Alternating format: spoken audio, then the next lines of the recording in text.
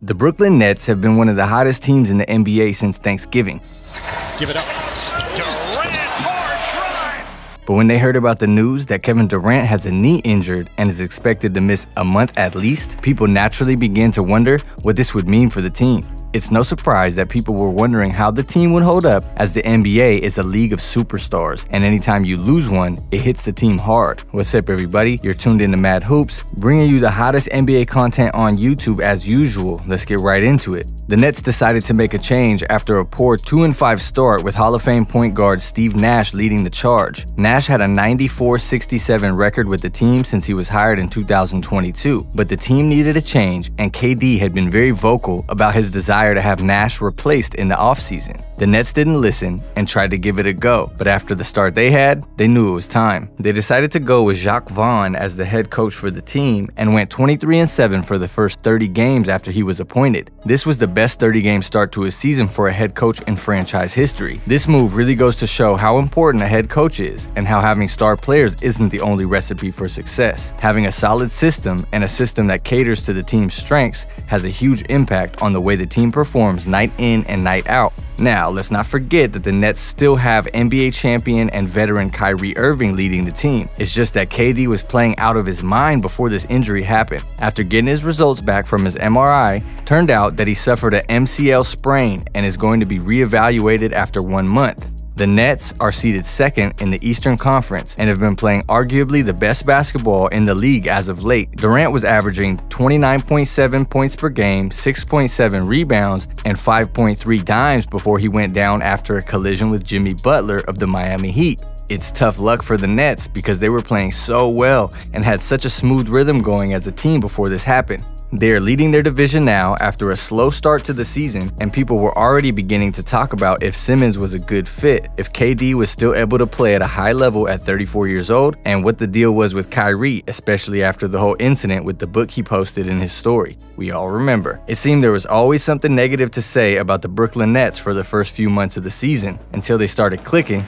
and Kyrie was back to playing the way he's capable of. Then Durant took his play to the superstar level we all know and expect from him. So moving forward after this injury, what does it mean for the team now that Durant is out leading up to the All-Star break?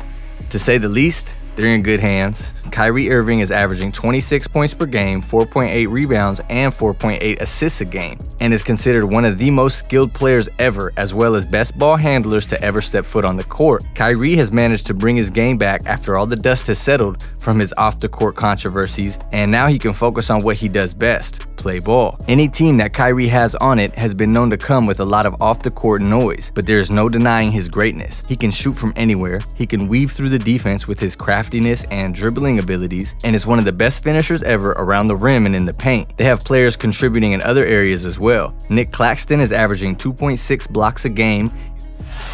Trent turns the corner, blocked by Claxton, And is really helping their inside presence on defense. Let's also not forget that they have sharpshooters Joe Harris and Seth Curry, who will be taking on a bigger role in KD's absence. Seth Curry has one of the highest three-point percentages all time, and even though Harris has been in a slump for the past season or so, he can still shoot the ball with the best of them. Harris shooting on the fly. Curry has it, fires, and hits again.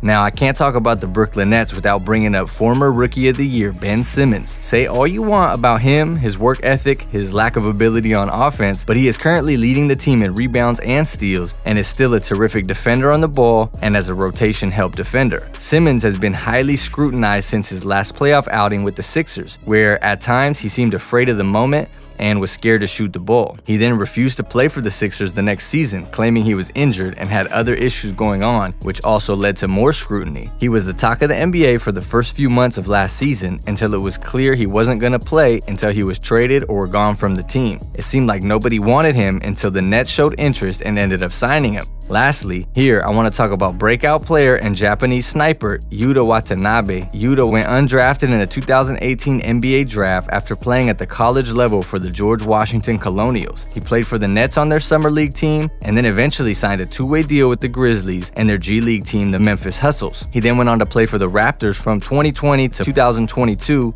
and then became a free agent in the summer of 2022. He then finally signed a contract with the Nets and seems to have found a home this season. He is currently currently shooting lights out from 3, averaging 51.9% and absolutely exploding in a couple games so far this season. Watanabe in the corner again, knocks. Watanabe for 3. Yes, comment on that as Watanabe goes. He has been such a bright spot and an unpredicted story that the team has seemed to rally around and feed off. Now, as a team, they're not overly spectacular in any one metric. They're above average in assists per game, sitting 8th. They're sitting 5th in opponents' PPG, which is one of the reasons why they have been so hot lately. It's easier to win when your opponents are scoring less points. There's not been any controversy as of late surrounding the team, which is a big reason why they have been playing so well. They seem to always be in the spotlight, lots of it granted, for good and bad things. With all that surrounding the team, and having the media always asking questions that aren't even related to basketball, it's hard to focus on the game. Looking ahead at the rest of the season, the Nets actually have one of the easiest schedules for the remainder of the season. With KD out and All-Star break coming up, it shouldn't be as big of a noticeable impact due to their schedule and the time off for the All-Star break. The biggest question mark in basketball, or sports for that matter, is health. We've seen it in the playoffs every year, but even in the regular season, it has a huge impact on a team's success. If the Nets can stay healthy and KD doesn't rush back, they can come back full swing on his return and maintain that number 2 seed in the East and be a legit contender for the championship. The handles. Irving gets it to go and a foul. Shoot, Durant on the drive, the runner, he hits it. Since they made the change to their coaching staff, all the players seem to have been re-energized and focused. The proof is in their record.